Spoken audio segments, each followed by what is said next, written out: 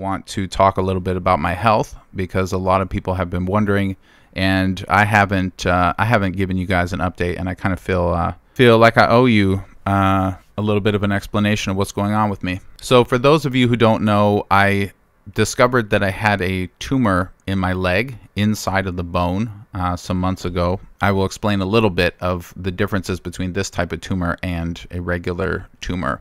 Because it's in the bone, it actually doesn't necessarily matter so much if it's cancer or not cancer, because as long as it stays in the bone and doesn't grow, that's all that really matters. And this is not medical advice. This is just my understanding of advice that was given to me. I got 8 different opinions from doctors, including some of the top doctors that I had access to. I have pretty good insurance here. And the consensus seemed to be to wait and check on any growth. And I was specifically advised that even if I were to get a biopsy, this particular type of tumor has a tendency to provide false negatives, meaning that they'll pull some cells out and test it and say, oh, it's benign, you're all good. But then later it may turn out that some other part of the tumor was malignant. So again, this is not me telling you this. This is just what I was told. So they said you can do a biopsy if you want, but it's not really going to tell you anything unless it tells you that it's cancerous.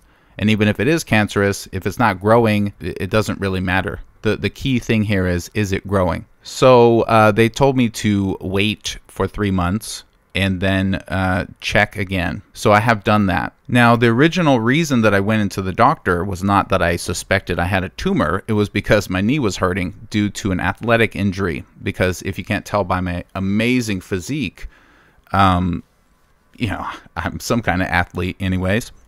And my knee was hurting, so I went in.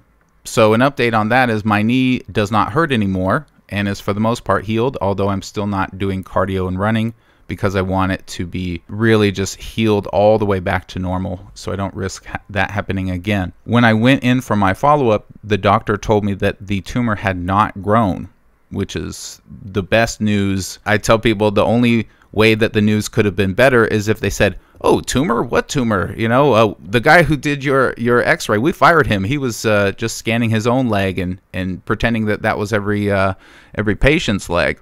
You know, he's the one with the problem, not you. You're good, buddy. That's not what they told me, but they gave me the second best news, which is that it hasn't grown. It doesn't technically mean that they're sure I don't have cancer, but it doesn't really matter because it's not growing. So that's the best news possible.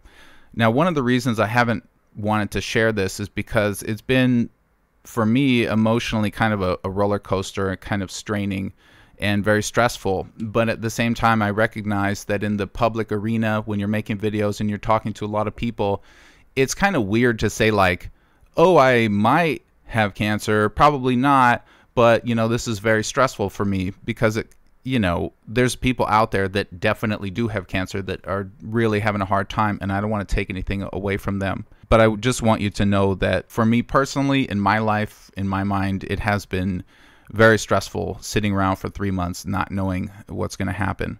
But thank the heavens that for now it seems fine. So the next steps are I need to check again in 6 months, and then I have to check again every year, basically forever. And if it starts growing, then I have to do a surgery to remove it. So that's the health news that I have, is that everything seems the best that it could be under these conditions. And thank you everybody for asking. I've had hundreds or thousands of people ask how I'm doing, an update, you know, what's going on with your leg. And that really has made me feel like people out there, at least topically, care. They're interested to make sure that I'm doing okay, and that really does feel good. So I appreciate that. Thank you. If something develops and if I do end up needing surgery, if the tumor grows or anything like that, I'll definitely let you guys know.